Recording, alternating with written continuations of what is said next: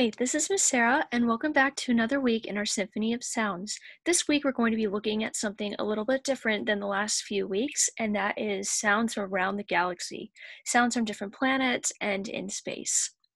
So, have you ever wondered what you might sound like on a different planet or in space? Or have you ever wondered how sound works in space, or if there is sound in space? Today, we're going to explore all those things. First and foremost, space is a vacuum, so that does mean that there technically is no sound in space.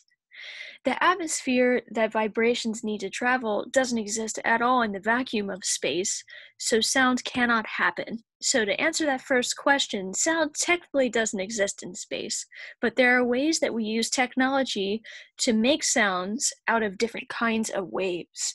We're going to explore that in a little bit, but first I'd like to show you a video explaining this phenomenon of sound in space with a real astronaut.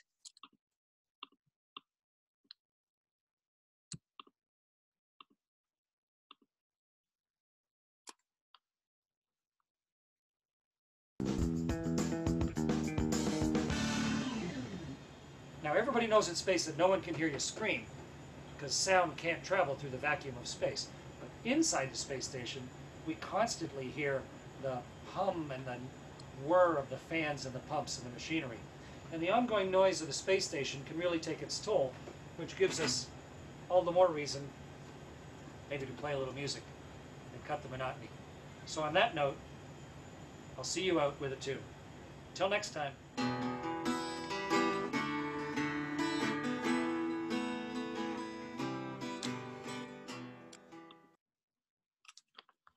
So, as the astronaut explained, there actually really isn't sound in space.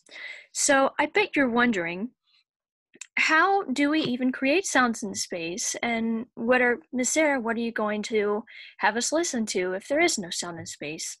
Well, because of the hard work of NASA and other space-related organizations, people can translate other kinds of waves, such as electromagnetic waves, for example, into sound waves. It's like you're hearing electricity, heat, etc. Isn't that neat?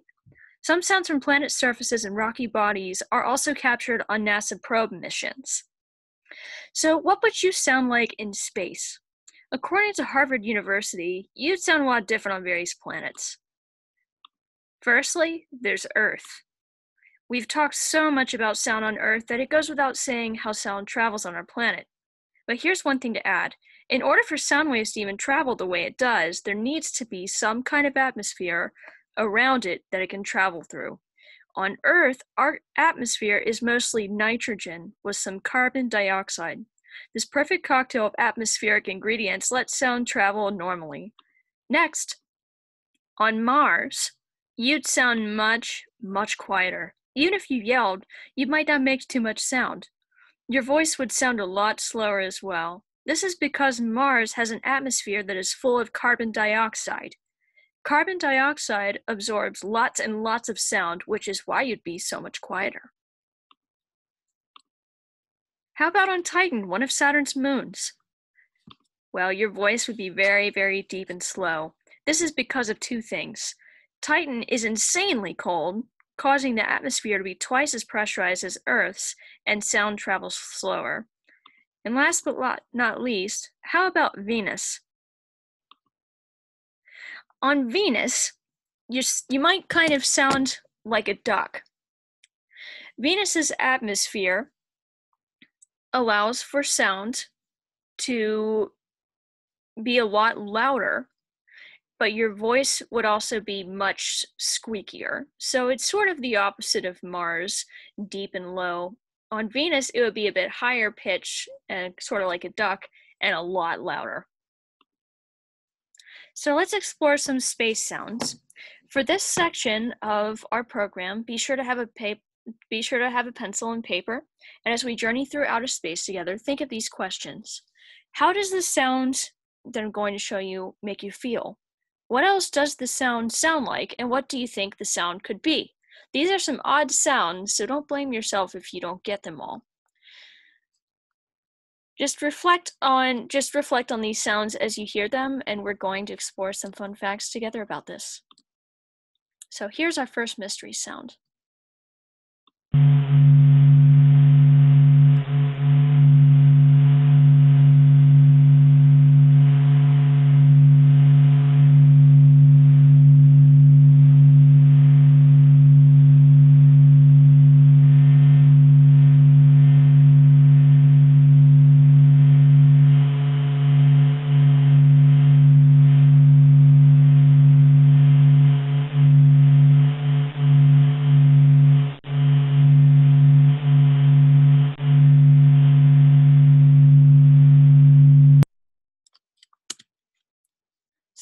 The answer to this is the sun.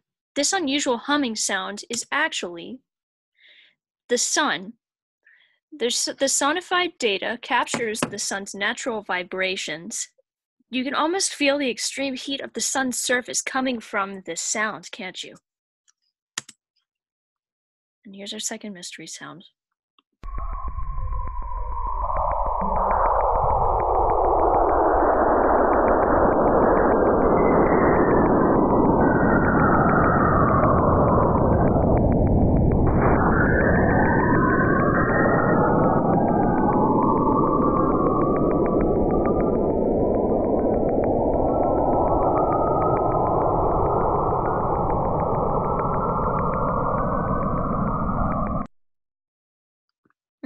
What a strange noise. This strange sound is created by Saturn and its moon Enceladus. These spooky sounds are actually plasma waves moving between the planet and its moon, turned into audio by researchers. It's almost like they're talking to each other. The plasma waves are coming off of one planet's surface and moving to the moon and back and forth. Here's our third mystery sound.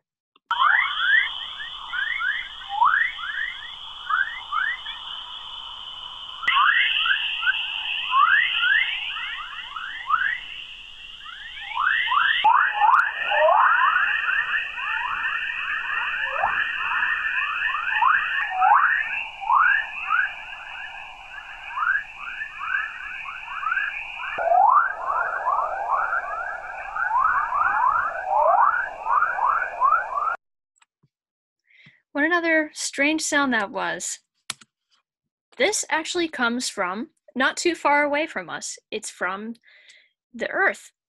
They're called chorus plasma waves. This strange sound is produced by electric and magnetic fields that are constantly interacting with the Earth's atmosphere. There's an invisible magnetic and electric field that surrounds our planet, and there are several types of plasma waves that can happen. Here is our next mystery sound.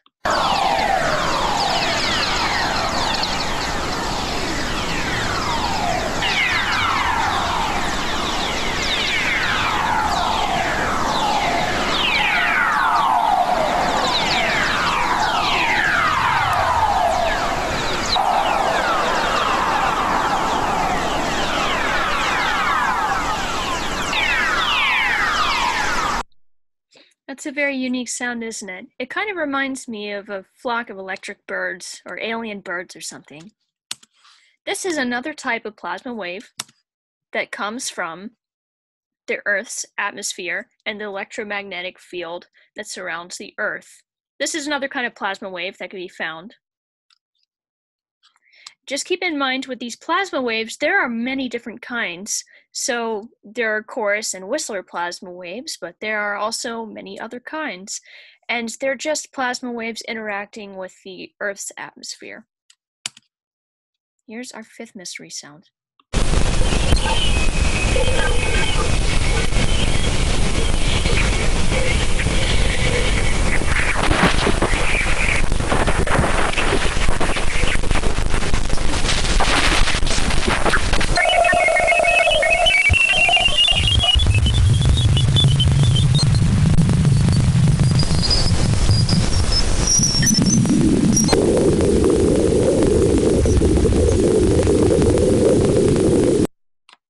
So that was a very odd and jarring sound, wasn't it? So these strange sounds come from the surface of Jupiter's moon, Ganymede. These strange radio emissions were intercepted by the NASA probe Galileo from the surface of the moon. And like I said, these are radio waves that were transmitted from the surface of that moon. Here's our sixth mystery sound.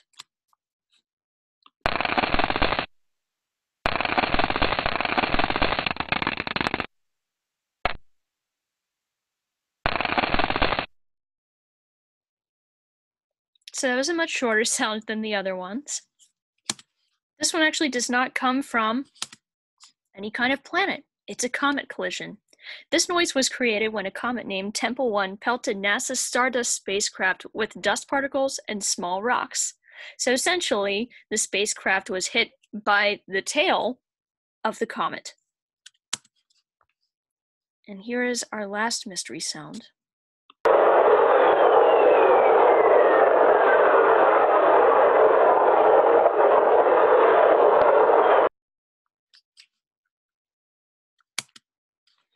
This sound, if not a bit muffled, is lightning on Jupiter. Did you know that lightning could strike on many different planets? It's not just Earth. The NASA spacecraft Juno picked up this very faint sound of lightning on Jupiter's surface. Now, how this happens on Jupiter's surface is still somewhat of a mystery to researchers, but it's interesting to know that lightning is not just a phenomenon on our planet. With that, that's actually all that I have for you today. Maybe a bit of a shorter program, but I hope that you've learned a lot, as I've learned a lot in learning about these space sounds. And I hope you'll join me next week when we go back into learning about music with our exploration of the woodwind family. Bye. See you later.